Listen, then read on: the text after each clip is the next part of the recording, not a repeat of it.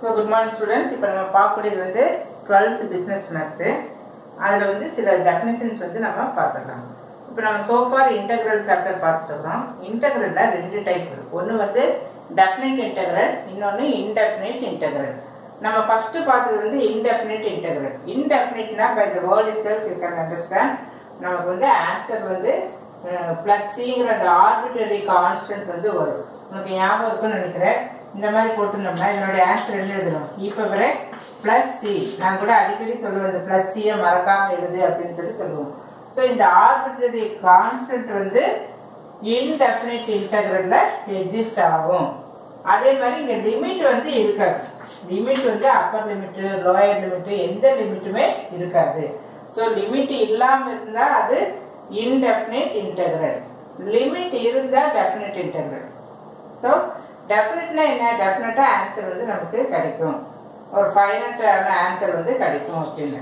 So இதுலயே பார்த்தீங்கன்னா ரெண்டு டைப் இருக்கு. ஒன்று வந்து proper definite integral, another one improper. ப்ராப்பர்னாவே என்ன? ஒரு ஷியரா நமக்கு வந்து ஆன்சர் வந்து கிடைக்கக்கூடிய வாய்ப்பு இருக்கு. அப்போ இந்த proper definite இன்டெக்ரல்ல with limits, limit வந்து ஏ பின்னு அந்த ரெண்டு லிமிட்டுமே இருக்கும். அண்ட் ஒன் மோர் பாயிண்ட், அந்த f of x ஃபங்க்ஷன் இன்டெகிரண்ட் இருக்கு இல்லையா, அது வந்து கண்டினியூஸா இருக்கு. இது க்ளோஸ்டு, இது என்ன இன்டர்வல்? Closed interval. ஸோ இந்த க்ளோஸ்டு இன்டர்வல்ல அந்த f of x ஓட வேல்யூ வந்து கண்டினியூஸா இருக்கும். எங்கேயுமே பிரேக் ஆகாம ஒரு கண்டினியூஸ் ஃபங்க்ஷனா இருக்கும். அப்ப எக்ஸாம்பிள் இது லிமிட் கொடுத்துருக்கா 0 to 1 அப்படின்னு கொடுத்துருக்கு. அப்ப நம்ம இதுக்கு என்ன பண்ணுவோம்? இதோட ஆன்சர் e பவர் அந்த லிமிட்டை அப்ளை பண்ணுவோம். அப்ளை பண்ணி இங்க என்ன வரும்? e power 1 then minus e power 0. So 1 minus e minus anything power 0 1. So இந்த மாதிரி ஒரு டெஃபினட்டான ஒரு ஆன்சர் நமக்கு கிடைக்கக்கூடியது டெஃபினட் இன்டெக்ரல், அதாவது proper definite integral. Improper definite இன்டெக்ரல்னா limit வந்து இன்ஃபினிட்டி அப்படின்னு சொல்லி வரும். ப்ராப்பருக்கு இம்ப்ராப்பருக்குள்ள வித்தியாசம். இங்க லிமிட் வந்து சம் கான்ஸ்டன்ட் 0 to 1 இந்த மாதிரி இருக்கும். இம்ப்ராப்பர்ல கண்டிப்பா ஏதோ ஒரு இடத்துல இன்ஃபினிட்டி இருக்கும். இங்க இன்ஃபினிட்டி இருக்கு, இங்க இன்ஃபினிட்டி, இங்க இன்ஃபினிட்டி. ஸோ டெஃபினிஷன்லயே என்ன கொடுத்துருக்குன்னா with limit Hyder A R B are both, ஒன்னா ஏவோ அல்லது பியோ அல்லது இரண்டுமோ நமக்கு எப்படியா இருக்கும்? இன்ஃபைனைட், இன்ஃபினிட்டி அப்படின்னு சொல்லி வரும். அதே மாதிரி இந்த f of x இருக்கு இல்லையா, f of x வந்து it becomes infinite. இது இன்ஃபினிட்டின்னு இருக்கிறப்போ ஆட்டோமேட்டிக்கா f of x என்ன இருக்கும்? அதோட ஆன்சர் வந்து இன்ஃபைனைட், நாட் ஃபைனைட். அப்போ எந்த இன்டர்வல்ல? இந்த க்ளோஸ்டு இன்டர்வல்ல அது வந்து நமக்கு கண்டினியூஸ் ஃபங்க்ஷனா இருக்காது, கண்டிப்பா பிரேக் ஆகும். அட் சம் பாயிண்ட்ஸ் இது f of x வந்து கண்டினியூஸா இருக்காது அப்படின்னு சொல்லி இந்த டெஃபினேஷன்ல வருது. சரி மிஸ் இப்படி இருக்குது நம்ம கண்டுபிடிச்சிடுறோம்.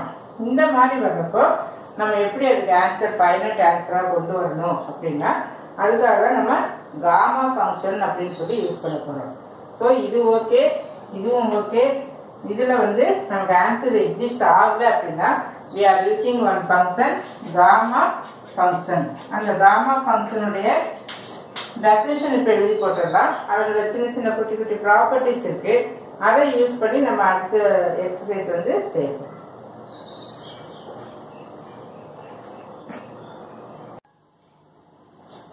அடுத்தது வந்து சொன்னோம் இல்லையா காமா ஃபங்க்ஷன் அப்படிங்கிறது. இதான் காமா ஃபங்க்ஷன்.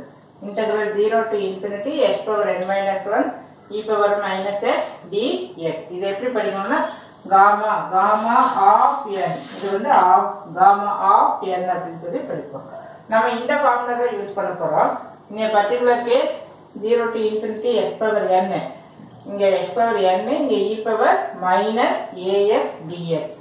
ஸோ இது வந்து நம்ம இந்த ஃபார்முலா நம்ம இந்த எக்ஸசைஸ்ல யூஸ் பண்ண போறோம். இந்த ப்ராப்பர்ட்டிஸ் என்ன கொடுத்துருக்கு? Gamma of n equal to, இதுல 1 மைனஸ் பண்ணிட்டாங்க, nல 1 மைனஸ் பண்ணி n minus 1 gamma of n minus 1 then n plus 1. இங்க என்ன பண்ணிருக்கிறோம்? 1 மைனஸ் பண்ணிருக்கிறோமா? இங்கேயும் 1 மைனஸ் பண்ணு, வெறும் n பிளஸ் 1 மைனஸ் 1 கேன்சல் ஆகி n காமா ஆஃப் n ரெண்டு சேம் தான். அடுத்தது இங்கே அப்படிதான் 1 மைனஸ் பண்றோம். அப்ப இந்த இடத்துல n, இந்த இடத்துல n ஃபேக்டோரியல்.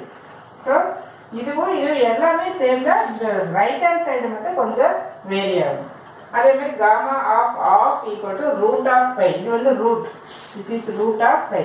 ஸோ கொஸ்டின்ல ஃப்ராக்ஷன் ஃபார்ம் வர்றப்போ இந்த ஃபார்ம்ல நம்ம யூஸ் பண்ணுவோம். ஸோ இப்போ அடுத்தது வந்து எக்ஸசைஸ் 2.10 வந்து பார்ப்போம்.